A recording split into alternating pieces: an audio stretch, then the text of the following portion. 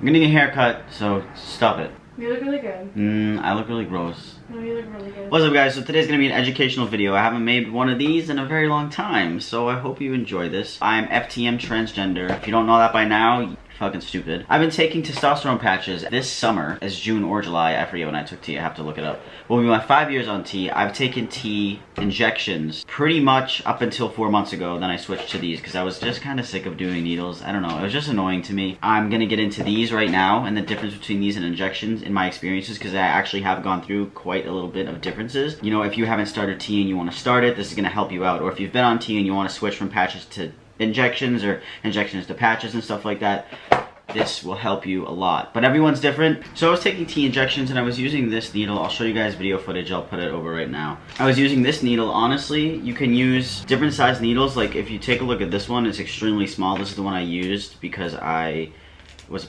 just kidding. I mean, I'm not like the biggest fan of needles, but I also don't hate them. But I mean, this, in my opinion, was easier. I also like to do it subcutaneous because that's just my preference. Everyone has different preferences. Subcutaneous is in the fat and intramuscular is in the muscle. With that, you would use a longer needle, but I like to do it in the fat of the leg. This is how much I took. It was 0.25 of a whole ml. You know, some people take 1 ml every few weeks or every week even, but I took 0.25 ml once a week. The normal dose I hear is 0.5. Then I decided to switch to these. This is Androderm. They are 4 mg per day. If you haven't watched my old video about this, I'll link it in the description if you want to watch that first, because I did talk about the side effects and all that stuff of this. When you take patches, you do it every day. When you take testosterone shots, you do it once a week, every 2 weeks, every month, it all depends. Now, I've experienced a little bit of different things while being on these patches. If you take a look at the directions on Androderm, I'll show you a little clip of that too.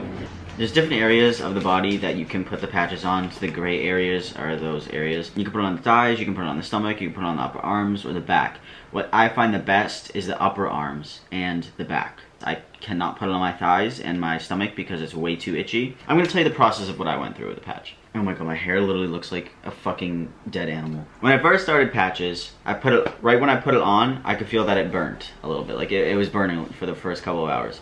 And then, whatever, like I couldn't even tell that the patch was there, it was fine, blah blah blah, changed it the next day. So that happened for like the first couple of weeks. Then after that, when I put the patch on, it didn't burn and it didn't itch at all in the places that I put it in. So I was like, oh shit, like this is really cool, this is good. Then, and this is present day, when I put the patch on now, it doesn't burn or anything, but it gets very, very itchy certain times. Like when it's coming to the end and me to get a new patch, it gets really itchy. Or even in the middle of the process, because you're supposed to wear it for 24 hours. So like 10 hours go by, like the whole day goes by, and then it starts getting really, really itchy. And that happens in certain areas. It mainly happens on my back. It happened on my thigh and my stomach, so I don't really use it there at all. But on the upper arms is where it itches the least. I take a patch off and there's a little red mark. The skin, it kind of like flakes a little bit there because it's been fucked up with whatever the hell Androderm is.